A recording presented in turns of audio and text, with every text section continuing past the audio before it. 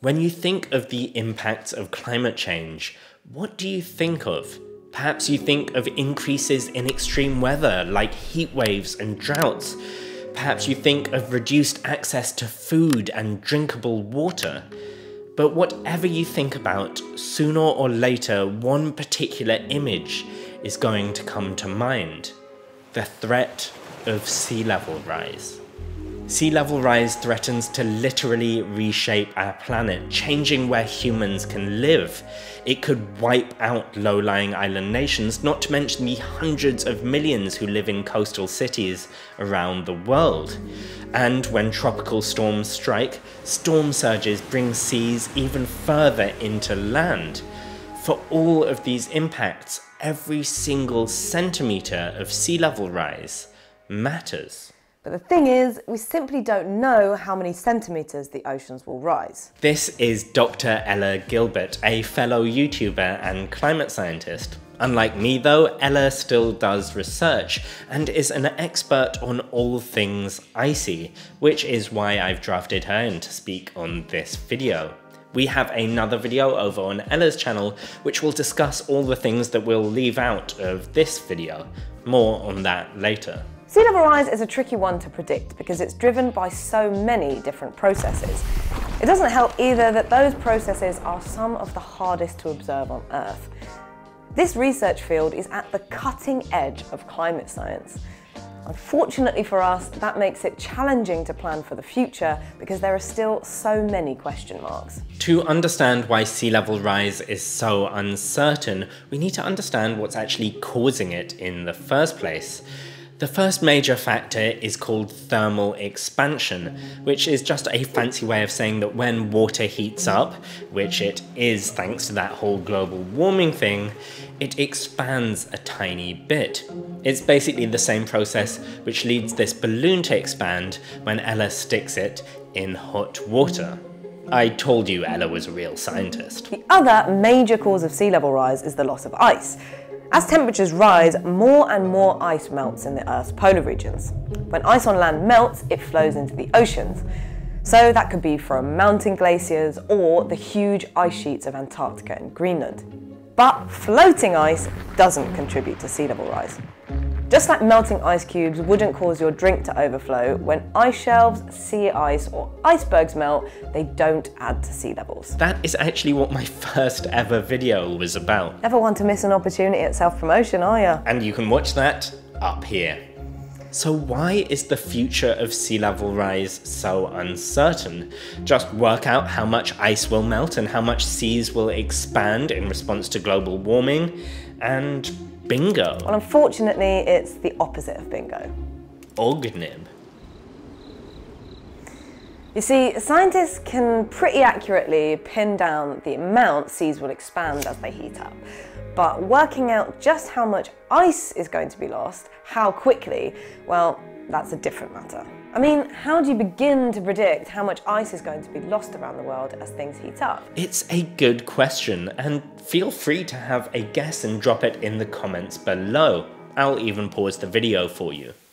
Well, I can tell you how I would do it, which is to look at how ice has been melting over the past decades, and then to extrapolate these processes forward based on the temperatures we can expect in the future.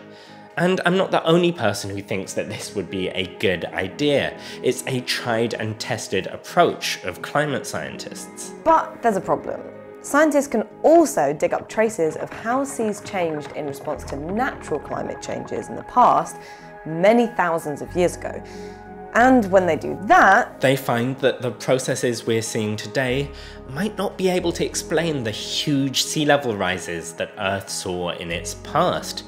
And so researchers think of other possible processes that we might see, particularly in Antarctica. One of those is marine ice sheet instability.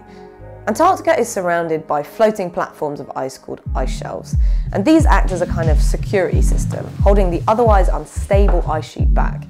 But once these ice shelves succumb to the heat, the ice sheet would be free to flow into the ocean. Scientists have already seen ice sheet instability taking place and fear that it could cause rapid sea level rise in the future. But there's another process that researchers think could come into play in the future too.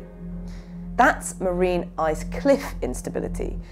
The further ice sheets retreat, the taller the ice cliffs where they meet the sea. But once these ice cliffs are too tall, they'd become unstable. This would lead to even faster ice loss. Taking these processes into account can lead to much higher predictions for future sea level rise.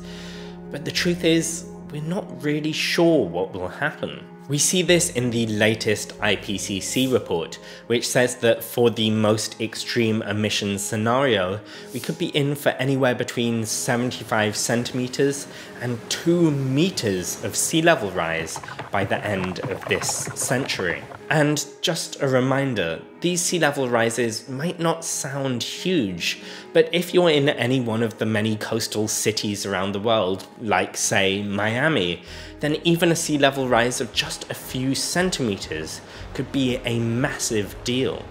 Plus, research shows that people living in these regions would tragically not be able to sell their homes to Aquaman. The best way to make our predictions of the future better is to improve our understanding of the past and present.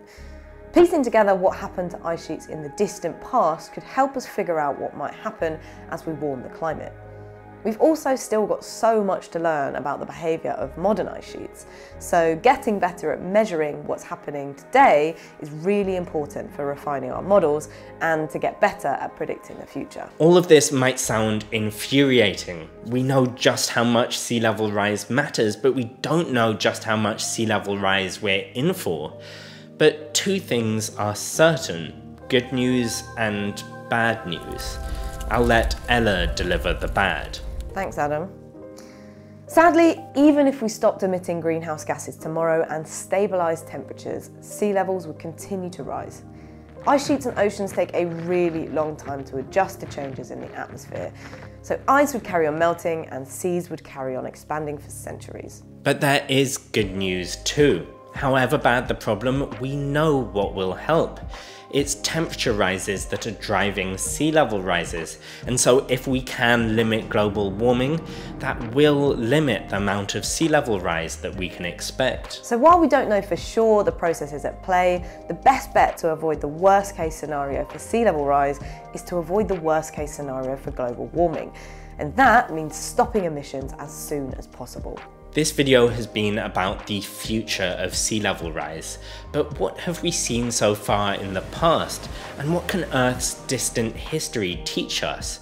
And for that matter, how do we even know about Earth's distant history? Wow, what great questions, Adam. And as luck would have it, we've made a video looking into them on my channel. You can and should check it out over here. And while you're there, make sure you are subscribed to Ella's criminally underrated YouTube channel. Okay, until next time. Bye. Bye. Ta-da!